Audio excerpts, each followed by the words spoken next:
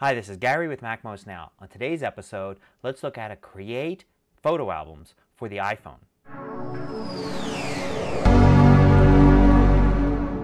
So this is one of the most frequently asked questions I get. How do you create albums in the Photos app on the iPhone? Well, the answer is you don't. You can't create albums on the actual iPhone. What you need to do is you need to create them on your Mac or PC and then sync with your iPhone. That's how albums appear in the Photos app.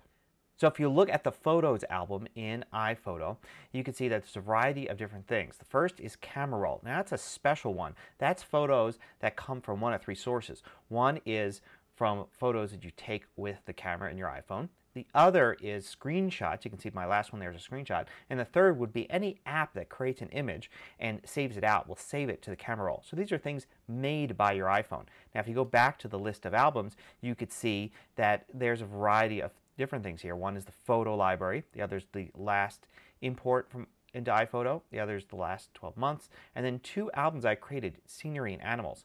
Now let's take a look at where those come from. So here's iPhoto on my Mac. Now you can see in events, I've got a variety of events here, and I can view them in events or photos.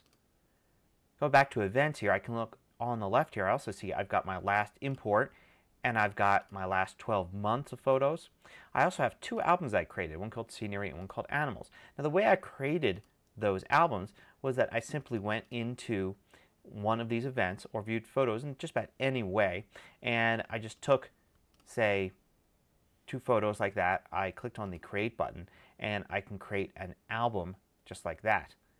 I could also add to these collections here just by clicking on a photo and dragging it over to one of these albums. A lot of other different things you can do. For instance, you can control or right click in the left sidebar here and select a new album as well. So I've created these new albums here. So now I've got them. You can change them. You can go in here and delete, change the name of these photos, change the name of the albums themselves. A lot of different things you can do to set up your albums like you want in iPhoto. Now the next step is to go into iTunes and connect your iPhone. You can see it right here. Now after you do that, you have a whole list of things you can do, and the last one over here is called Photos. So you want to select Photos here, and then you get to choose what to do. You can simply say sync photos from iPhoto and select all photos, albums, events, and faces. Or I could select some of the albums and events, so I can say get the most recent events. I can select specific albums, so I can say I want those two that I created included. I can select specific events, even specific faces in my collection. So I can just go back to this one just to have the settings like I want. And when you do that, you simply click apply and it will sync all of the albums that you've got selected here to your iPhone. Now you can also choose to sync photos from folders, and you can choose a specific folder to sync from. Now if you do that, the subfolders inside there will be used as albums. So you can basically arrange photos in the Finder in a single folder with a bunch of subfolders and create albums that way. This is also one of the main ways that you can do it from Windows. In Windows you would create a folder, create some subfolders which would be your albums, arrange the photos like you want in there, and then set iTunes to sync the photos from that folder. And then you can rearrange those folders, change what pictures are in there, and resync with your iPhone to change what photos appear on your iPhone and which albums.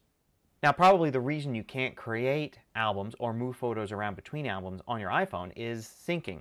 I mean, after you create an album on the iPhone, what happens when you sync again? Does it create that album in iPhoto? Does it change any albums that you've created in iPhoto if you move photos around or change their names? It gets very complicated, and it's very easy maybe to make a quick change on your iPhone that then goes and changes everything in iPhoto in a way that you wouldn't expect.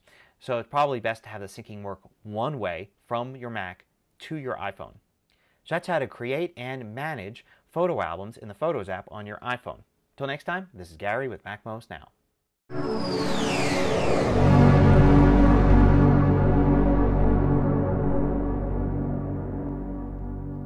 Want more video tutorials? Just go to MacMost.com, click on the videos link at the top of the page, and then you can view all of the hundreds of MacMost videos by category.